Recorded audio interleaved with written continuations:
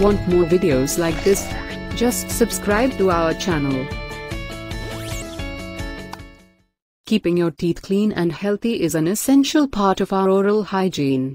The teeth are highly important for our overall health, and should be kept healthy at all times.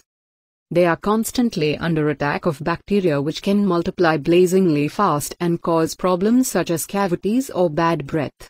Another big problem for the teeth is dental plaque. If it accumulates on the teeth in excess, it can enter the root and cause big problems. In order to remove dental plaque, a few dentist visits are required.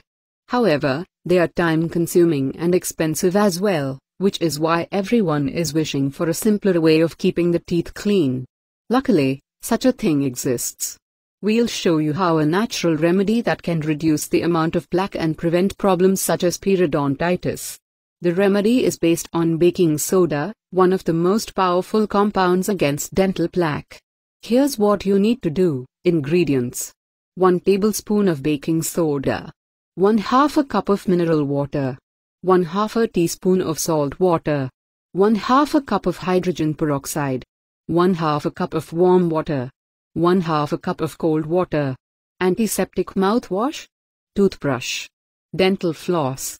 Preparation: mix the baking soda with the salt, then wet your toothbrush in warm water and dip it in the mixture. Gently rub your teeth with it and spit out after a few seconds.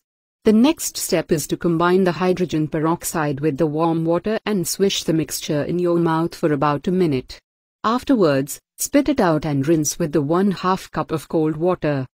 Now, rub the yellow tartar from your teeth with dental floss, but be careful not to scratch the gums as the floss can damage them. Finally, rinse your mouth with the antiseptic mouthwash. For best results, we suggest repeating the process every 2 days.